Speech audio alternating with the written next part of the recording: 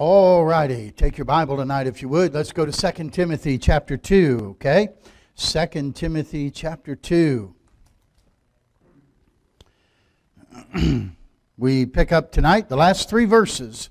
We won't get all of them done, but we're going to start on it and jump into it and get it in the context of what Paul is writing to Timothy here. And I think it'll be some things that'll help us.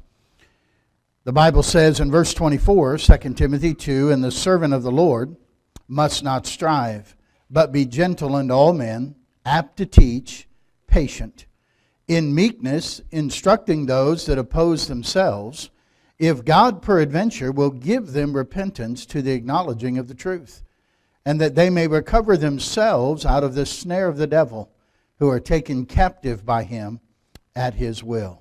Father, add your blessing now to the reading of our scripture here this evening. And Lord, as we open up your word tonight, we ask that you would help us, open our understanding. Spirit of God, be our teacher, and help us to rightly divide the word of truth tonight. Take the truth into each of our hearts this evening. Put out of our mind things that would distract us and keep us from hearing the still small voice of the Spirit of God. Lord, let us glean some things that'll help us to be vessels of honor unto you. It's in Jesus' name we pray. Amen.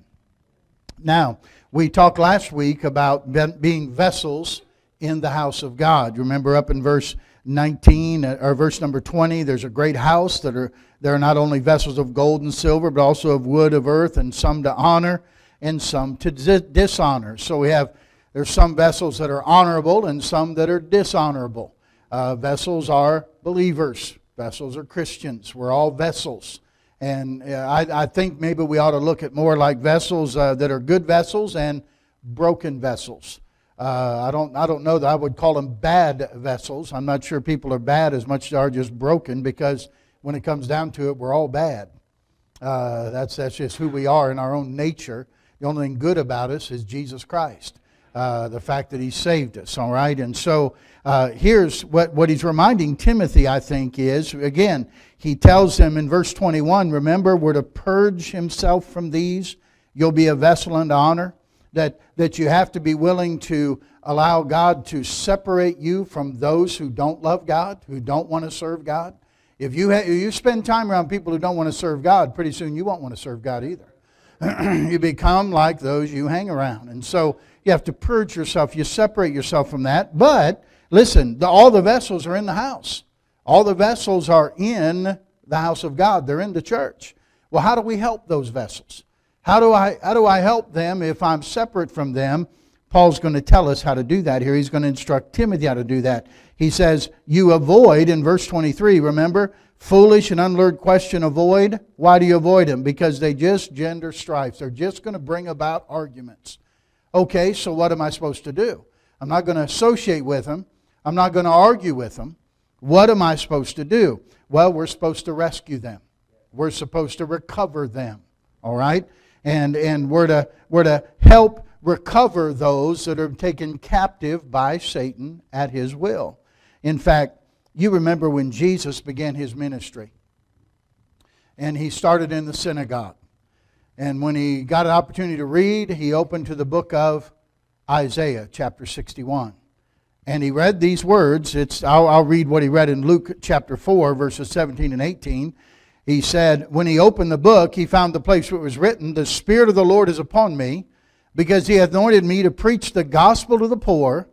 He hath sent me to heal the brokenhearted, to preach deliverance to the captives, and recovering of sight to the blind, to set at liberty them that are bruised." Notice especially that phrase, deliverance to the captives. Satan loves to make people captive. He loves to put men and women in bondage. What Satan likes to do is to blind people, first of all, to their need of a Savior. He would like to blind them that they even need salvation.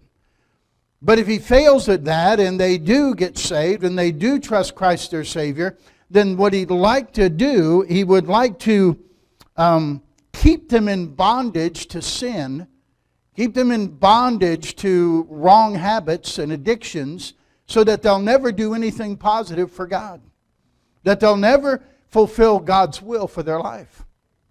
And we see that week after week after week in our RU programs.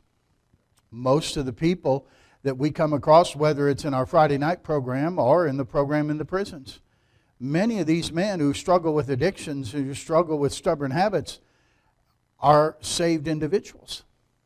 They have a time when they've put their faith and trust in Jesus Christ as their Savior, but they're still struggling with addiction. They're struggling with stubborn habits. They don't have victory in their life at all. They're in bondage. And they would be the vessels of dishonor in the house. Well, how are we going to help them? How are we going to, in the war we're in, and we're in a spiritual warfare, they would be those who are taking captive as prisoners of war. And some by their own mistakes, and some by the deception of the enemy. But in any event, they're still prisoners of war. And we're not to just ignore them and say, well, too bad, the enemy got them. We're supposed to try to recover them and get them back into our army. I don't want them to take prisoners. The Bible says, notice in the verse here in 2 Timothy, verse number 26, that they may recover themselves out of the snare of the devil. The devil likes to take people prisoner. And the snares that he uses are things like bitterness, unresolved conflicts, jealousy, anger, greed, lust. Listen, all sin is addictive. All sin is addictive. I know sometimes we can get pretty hard on somebody whose sin is different than mine. And I can think they're pretty wicked and they're pretty evil. You know why? They're not addicted to the same sin I am. And their sin is always worse than mine is. But all sin is addictive. It seeks to control us. And so we got to reach people who are in the snare of Satan and help them to be recovered for the cause of Christ. And by the way, whether they're lost and need to be saved, or I believe in this context, it's saved people who need to be recovered. There are many, many people who profess faith in Jesus Christ as their Savior who are not living for Him tonight. They're in bondage. And they're enslaved by habits and addictions and other things that keep them from living for God. Well, how can we reach them? How can we recover the vessels that are dishonorable? They're taken captive in the warfare as prisoners of war. How can we do that? Well, I think he tells us right here in these verses. Verse 24, he says, let me go to it. I turned my page. He said, the servant of the Lord must not strive. First of all, we realize that we are servants. The servant of the Lord. Now you have to understand, in our society, when we use the word servant, we don't really understand that word. Okay? Certainly not the way they would have understood it in earlier times, and certainly in Bible times. God's ways are not our ways. His thoughts are not our thoughts. In our mind, we think, well, a servant can't do very much. When somebody is just a hired servant, we just look at them as a hired servant. Not much help. Not much influence. But you understand, you see, in our society, we exalt the king, but God exalts the servant. We exalt the one who makes a lot of money, but God, listen, if somebody has a lot of money, they have the corner office, they have a title, or they have their name on their door, they have people who work under them. Oh, there's somebody we better look up to. There's somebody we better respect. There's somebody we better think something about and think that they're really somebody. But the truth is, Jesus said, the greatest among you will be your servant. In fact, when Jesus left heaven and came to earth, He came as a babe born in a manger. And He was reared in what would be considered a lower income family. Didn't have a lot of this world's goods. The Bible says He took upon Him the form of a servant. And Jesus told His followers, I'm among you as one that serves. I'm not trying to be the greatest. I'm not trying to be the big shot. Just a servant. And our lives are forever changed because of a servant named Jesus Christ, who was the Savior of the world. Don't ever underestimate the power of someone who's willing to take the position of a servant. That's a powerful position.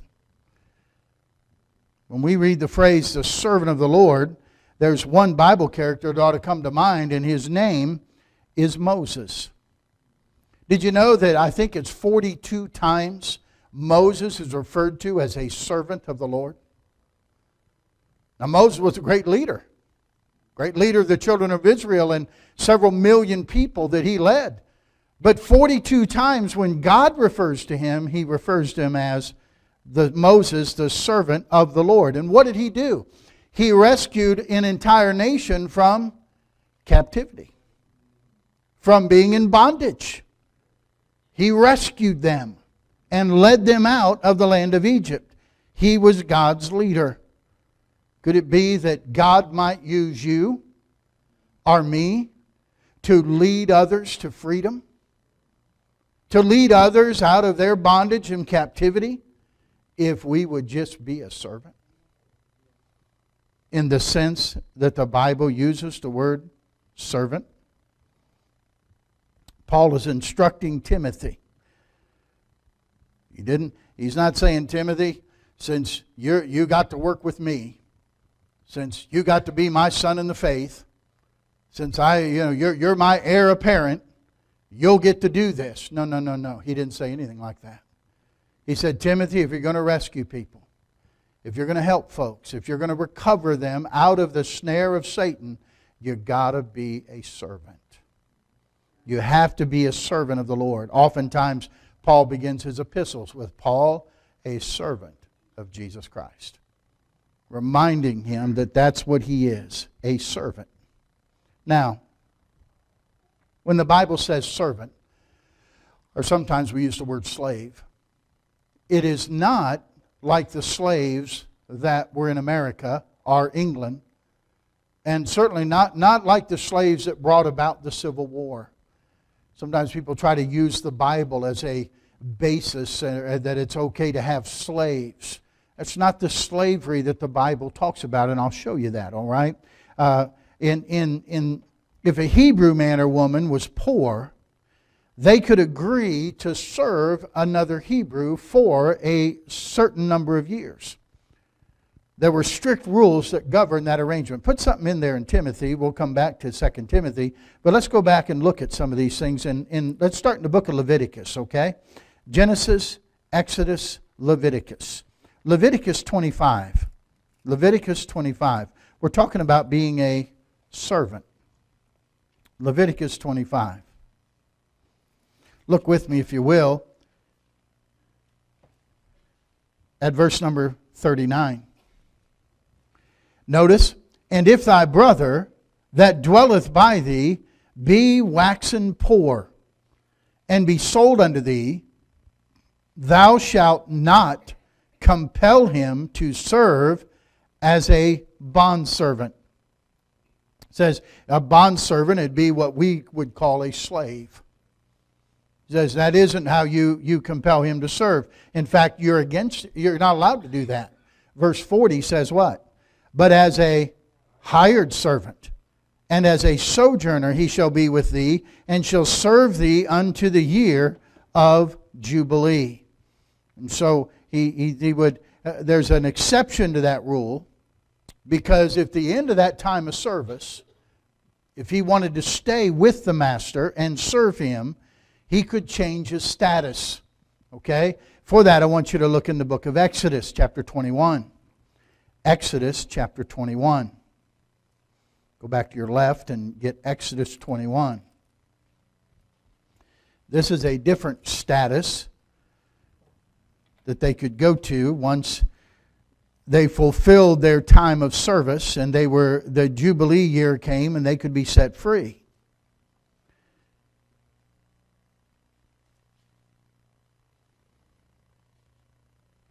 Let's start with verse 1. These are the judgments which thou shalt set before them. If thou buy a Hebrew servant, 6 years he shall serve, and in the 7th he shall go out free for nothing. If he came in by himself, he should go out by himself. If he were married, then his wife should go out with him. If his master has given him a wife, or she have borne him sons or daughters, the wife and her children shall be her master's, he'll go out by himself. Now watch this. If the servant shall plainly say, I love my master, my wife and my children, I will not go out free. Then his master shall bring him unto the judges. He shall also bring him to the door or under the doorpost, and his master shall bore his ear through with an awl, and he shall serve him how long? Forever.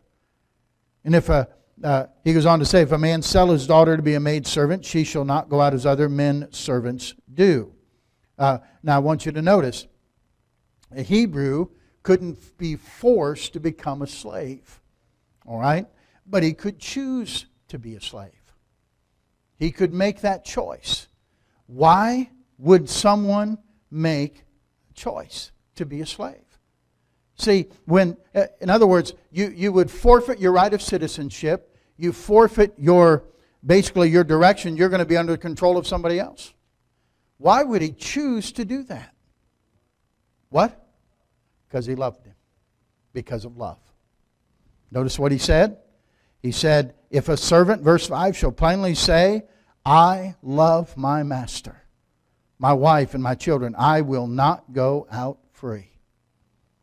Can you see the connection between the slave of the Old Testament and the servants of the New Testament?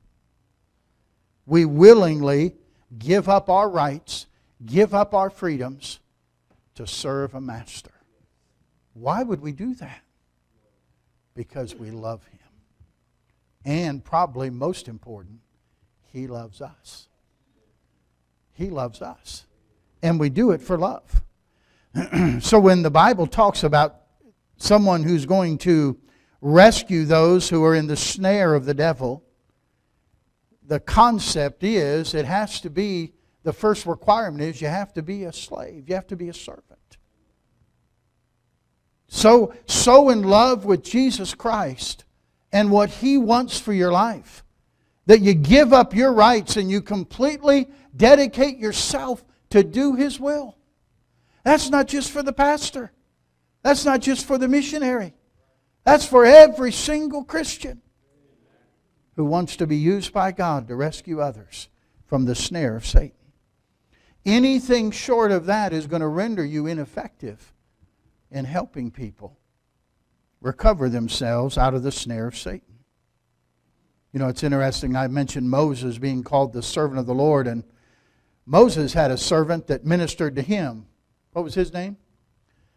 Joshua. In fact, he took over after Moses was gone. Joshua became the next leader. You know, it's interesting, in Joshua 24, verse 29, the Bible says, Joshua, the son of Nun, the servant of the Lord. Isn't that interesting? He was with Moses so many years and watched Moses and followed Moses. When it came time for him to assume the leadership, you know what he just decided he'd better do? I just better be a servant of the Lord too. You never see Joshua saying, all right, guys, I'm in charge now. You know, he didn't get Barney Fife about it. All right. No, he'd just be a servant.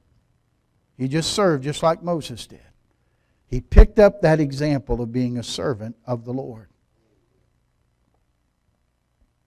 That's the only way we'll be effective.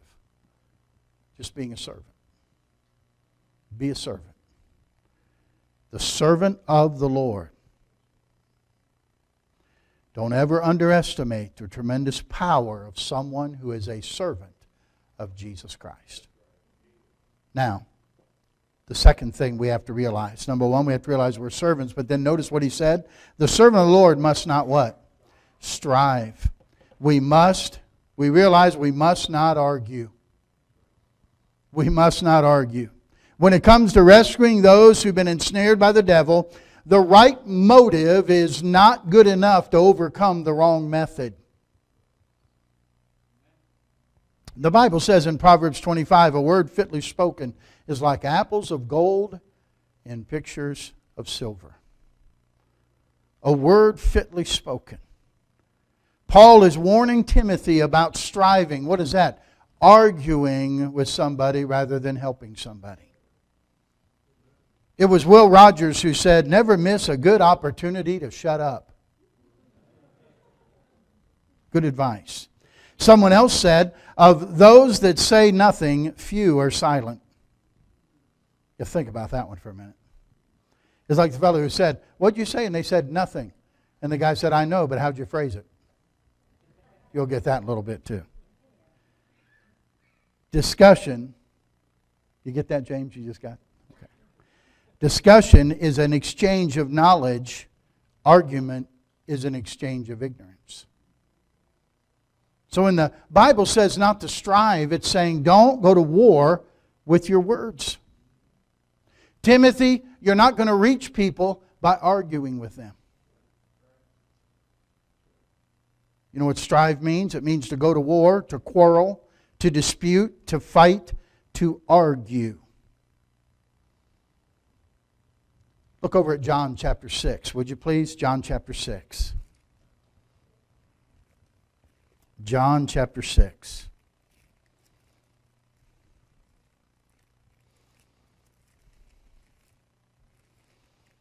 Servant of the Lord must not strive. Jesus is speaking, and you remember John 6 is a pretty rough passage when he starts talking about the bread of life, and Jesus says, I'm that bread that came down from heaven, and you know, they're trying to comprehend what he's saying. But notice what it says in verse 52. The Jews, therefore, strove among themselves, saying, how can this man give us his flesh to eat? What were they doing? They're arguing. They're arguing with each other over what Jesus had taught and over what Jesus had said. Now, remember what Jesus told us. Go back to Matthew 12. Matthew chapter 12 and listen to the words of Jesus. Matthew 12 verses 18 and 19. Notice what Jesus said.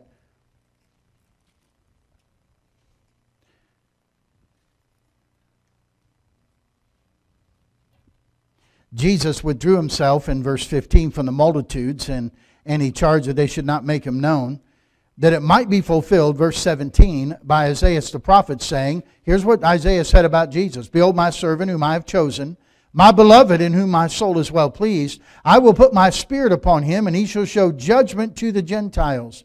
He shall not strive, nor cry, neither shall any man hear his voice in the streets. You'll never find Jesus arguing with somebody. You'll never find him getting into a back and forth with somebody.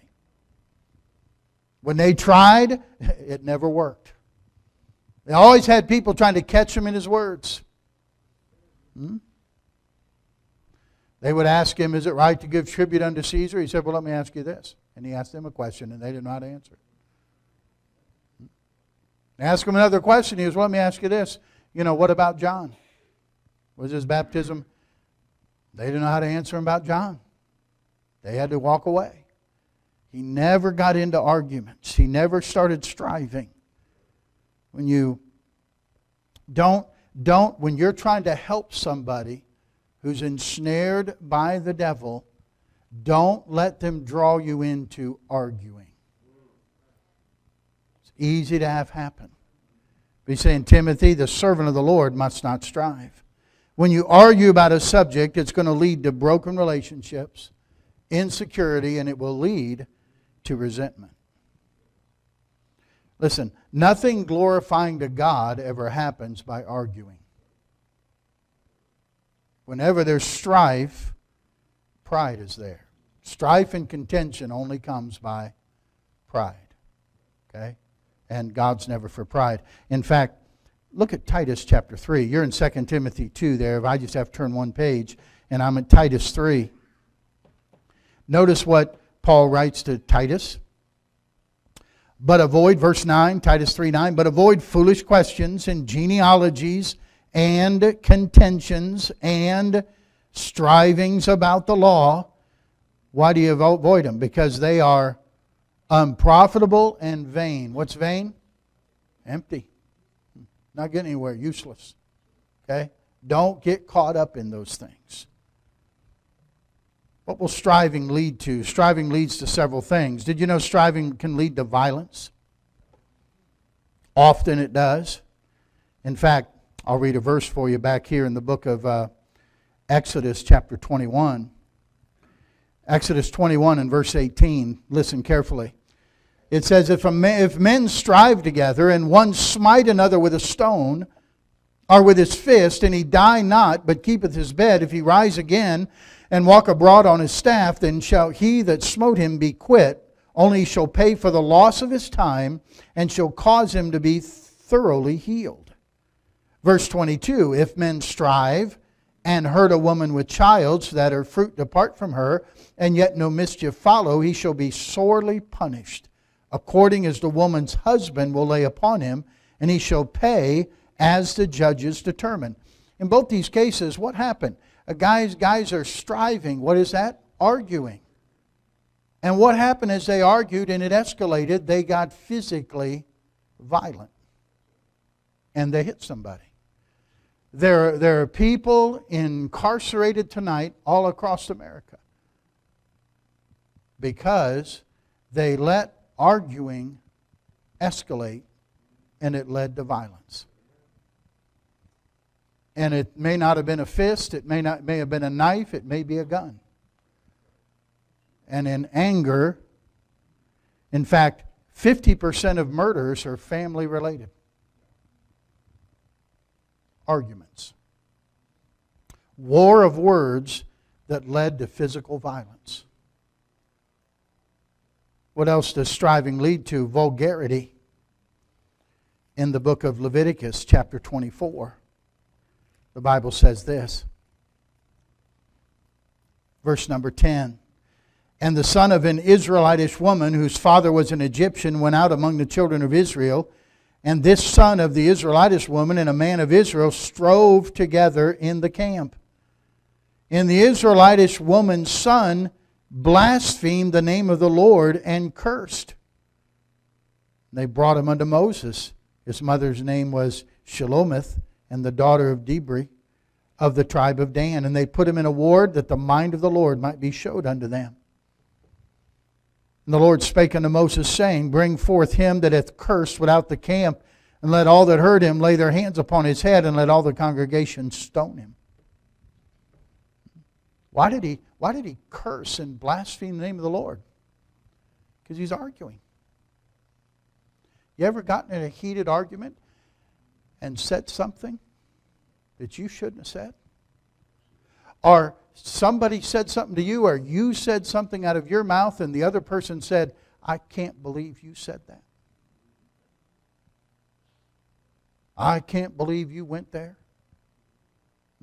We use those expressions. You know why we said that? We were striving. The servant of the Lord must not strive. Must not strive. Striving will cause us to use the wrong language about God and about others. In the context of helping those who are in the snare, recovering those vessels so they can be made vessels of honor, God is reminding us, verbally attacking the person you're trying to help isn't going to bring a good result. When I'm arguing with someone, when you get in an argument, why are you arguing?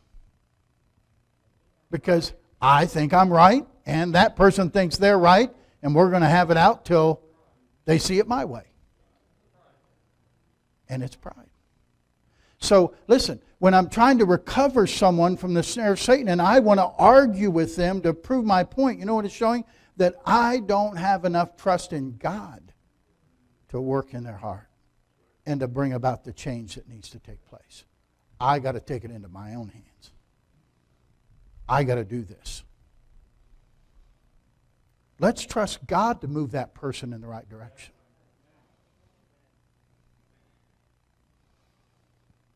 Arguing and strife is the flesh at work. And boy, it'll bring out the old nature real quick.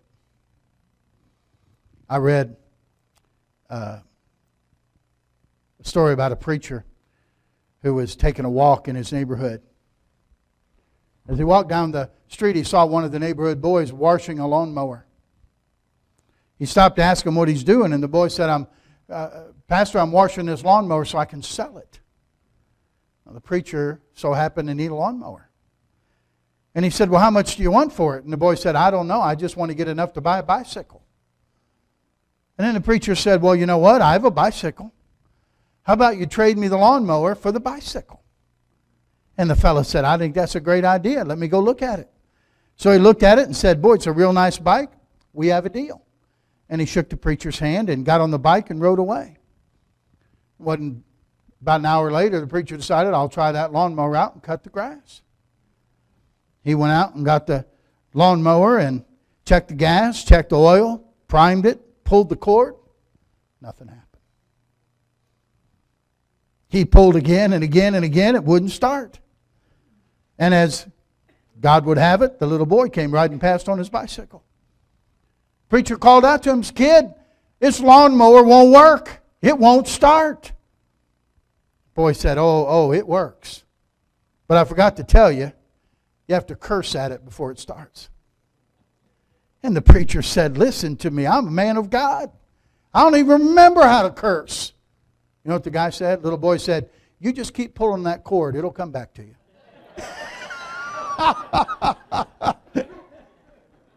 Oh. If you're striving, there's no telling what will eventually come out of your mouth. Things that you never thought were still there, but they're there. Because once you go to the flesh, it'll take over. Dealing with broken or dishonorable vessels is not an easy thing. Especially when they don't see the danger of their situation. They think they're fine. But you know they're in a snare. You know they're headed for trouble. Because Satan is a master deceiver. They don't see it. They're blinded. And so it can easily create frustration when they don't listen to what you say. And if you're not careful, it can go to anger. You get angry at them because they're refusing your help. Well, I told them what to do. They're not listening to me. Be careful. The servant of the Lord must not strive. Well, Pastor, how can I not get upset? Man, they just make me so frustrated, so angry. How can I not do that? You need number 3. You have to employ the fruit of the Spirit, gentleness. The servant of the Lord must not strive, but be gentle to all men. We know that from our RU program, gentleness is softness in manners. But you know, biblically, it has to do with being able to control your hands. Not using your hands to fight other people. Not getting physical. I was reading about a shoplifter who was spotted by video surveillance in a Best Buy. This was in Augusta, Georgia. He attempted to steal a laptop computer. He was leaving the store with the computer concealed inside his coat when he was confronted by security personnel, but rather than surrender, he pulled out a knife and threatened the guards before running out of the store. Sadly for him, the United States Marines were outside the store collecting a Toys for Tots for needy children.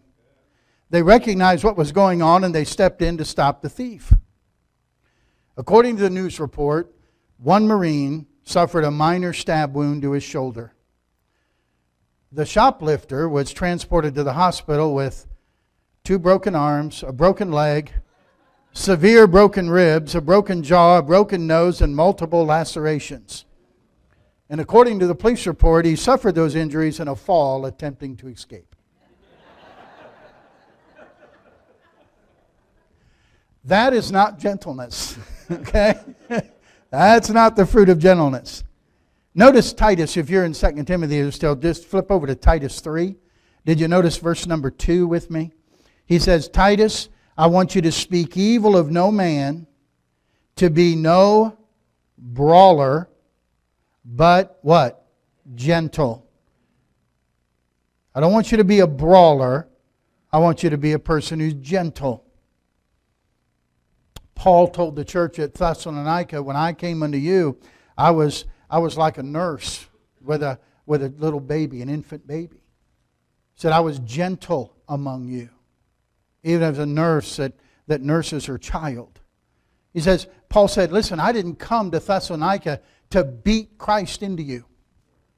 Okay? I came to help you.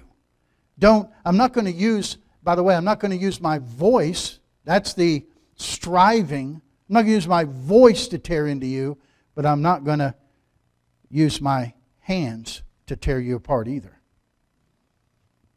Now, let me remind you about Paul. You think Paul was always gentle? Now, before he got saved, remember what he did? He would hail men and women and get them arrested and haul them before the judges to be thrown into prison. He was a rough dude. When he got saved, the disciples didn't even want to have anything to do with him. They were afraid of him. He was a tough guy. But Christ changed him. And he had the fruit of gentleness. Where did he learn that? 2 Corinthians 10, verse 1. Paul said this, Now I, Paul, myself, beseech you by the meekness and gentleness of Christ, who in presence am base among you, being absent, am bold toward you. By the meekness and gentleness of Christ. As in everything, who is our perfect pattern in ministry and in life? Jesus Christ. Don't turn there. We could, but for sake of time, we won't. Got to get going here. You remember when Absalom rebelled against David? And they were going out after Absalom. The fight was in a very thick wooded area. In fact, the Bible says that it was the woods that took as many lives as the soldiers did.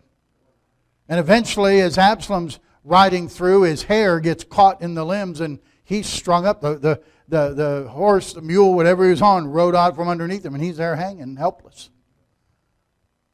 Remember what David, though, charged his soldiers, and especially Joab, the head of the army? He said, I want you to deal gently with the young man.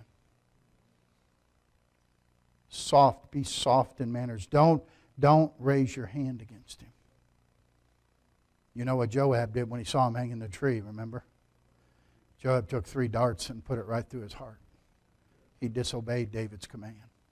Didn't do what David wanted to do. He did the opposite of what David wanted him to do. You see, gentleness isn't just soft words. It's how we physically deal with people. Hey, mom and dad, it's good for you to remember with your children. Okay? Don't jerk your children around.